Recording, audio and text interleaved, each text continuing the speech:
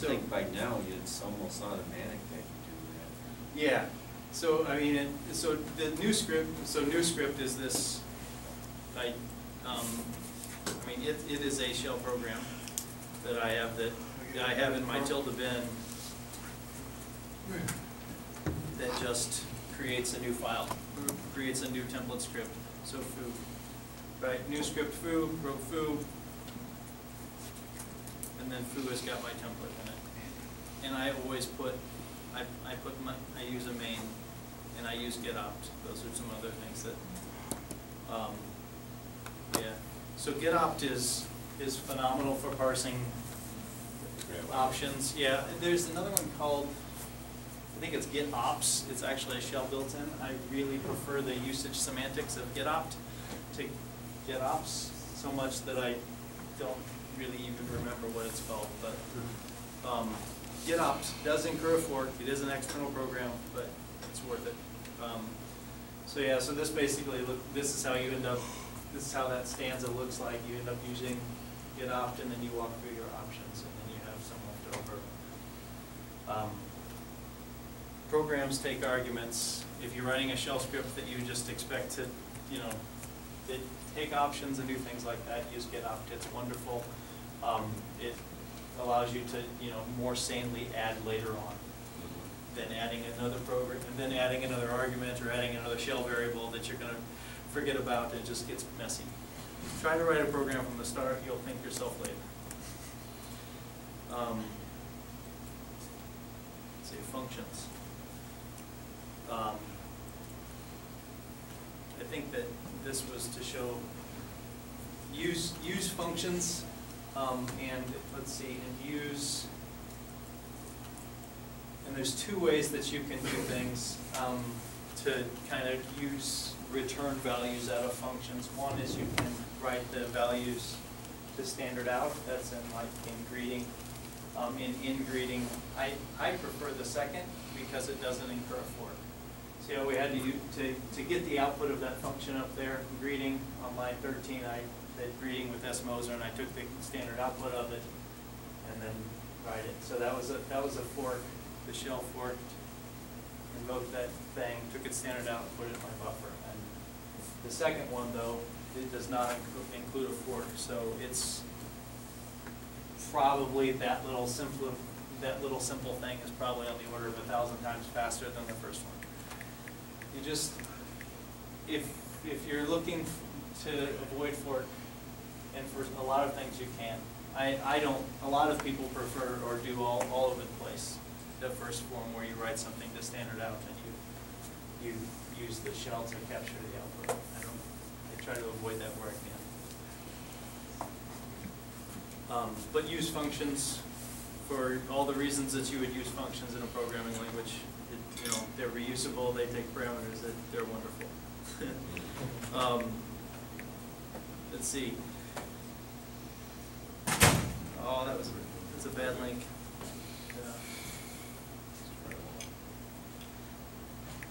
Declare. Declare variables.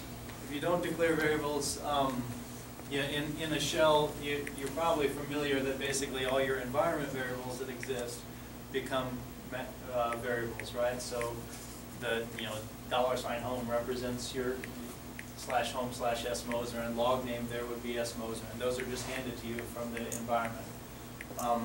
That's good for a lot of reasons. It's bad in others.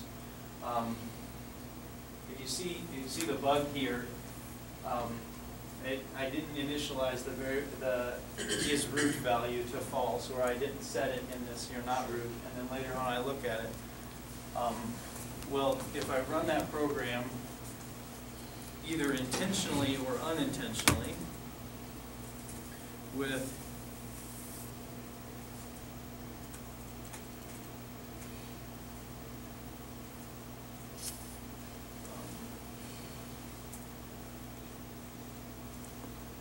what was that? That was declare.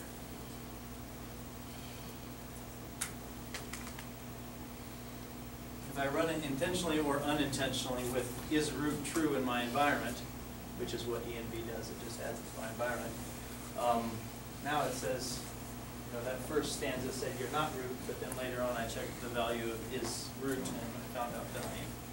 So the fact that you get a bunch of of variables declared in your programming language is nice at first, but it's really dangerous. And you know, it's kind of like using an uninitialized variable in C. You know, it's a very easy mistake to make, and you just need to be careful that you declare your variables and set them to, set them to default values. Is there a switch or anything you can turn on to check that? Like Pro has strict. You can. Strict. There is Someone one. will warn you if you're using variables. There is something you can tell it to never let you reference uninitialized variables. Okay. Yeah, there is Yeah, something it's. of that, like, I don't do it because it's painful. Yeah. I mean, you I end up. actually used it sometime, like, you know, it's been, like when I was using it continuously for about 2 years. Yeah. So then I had to find something on that, but I Yeah. hardly recollect. So, would you emphasize upon that, like, what's the keyword I got to, It's probably. like, I need to make a declaration, right? Yeah. Oh, declare. Yeah, and you can declare. That makes it an array. Yeah. So you can, but there is a there's something in Bash and in Shell that you can. I think it may only be Bash though. It may not be POSIX that you can say basically exit on attempt to use an uninitialized variable. I've tried it before. It's just kind of painful, and that's kind of, I guess, like compiling with you know, -w pedantic or that sort of thing. It's kind of over the top, but yeah, it's there and it's a useful tool. Let's see. Set -f is another thing. I think probably more than anything else that kind of, when I look at somebody's shell code, the most common issue comes from this sort of logic, where you end up getting, well, set -f or let's see, set +f is the default. That means that you get shell expansion of variables, which, I mean, is what you use all the time when you use wonderful things like, you know, for a in star. Yeah, that's shell expansion of variables, right? And that's really nice. But that expansion, when it comes into play when you don't want it to, is so extremely painful and has so many unexpected results when you do something like.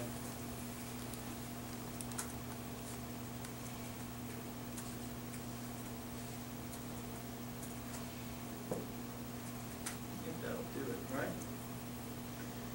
Right, did I get double? Yeah, there.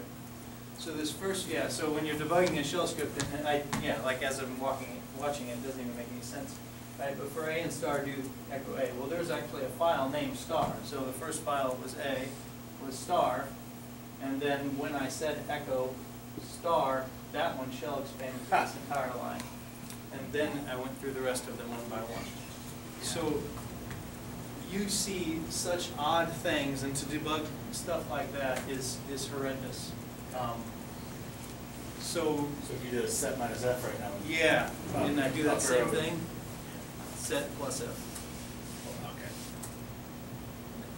No, that -f Oh, you're doesn't right. do the expansion. Yeah. Now I have sanity. Yeah.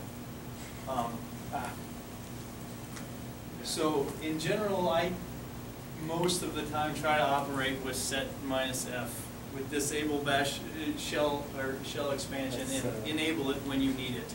Is that shell expansion or file globbing? File globbing. Yeah. Does that do tilde too? Let's see.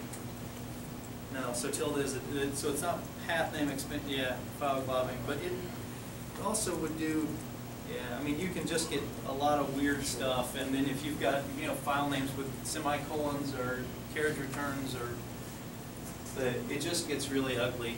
And so in general, yeah, so there's that, and then in general, just always quote variables, because I would have been safe also if I had done this.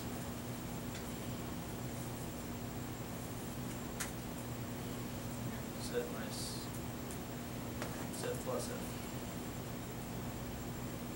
This is also safe, I think. Well, except for where did you go? That was left over, I think, from the There. previous one. That's also same. And so a lot of times, Yeah. most of the time when you see programs issue problems in people's programs, they're either set minus F, shell expansion got them, or they need more quotes. You read the Bash advanced shit scripting handbook, and like it throughout it says use more quotes. That's generally the problem. As I said before, I like get opt. Negative logic is something that if you, I don't know if that's really a great term for it, but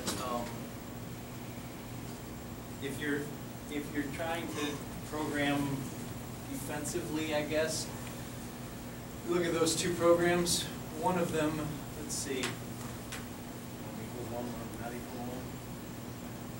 yeah, one of them takes the happy path if it's not equal to 1, and one takes it if it's equal to 1. And when you call it with, if you give it some variable that is not a digit, it's doing digit comparison, then the if bracket will fail and take the negative path. So in this case, yeah, that first one's broken, not because of any reason other than it got bad input. But you take the yep number was 1 path here, show it, might be hard to. Was that? Negative logic. Yeah, so. Yeah, it's, So it's a dash NE or dash EQ, you can just do an equal sign. yeah, yeah, but, and that would have fixed that, but essentially if, the way that it works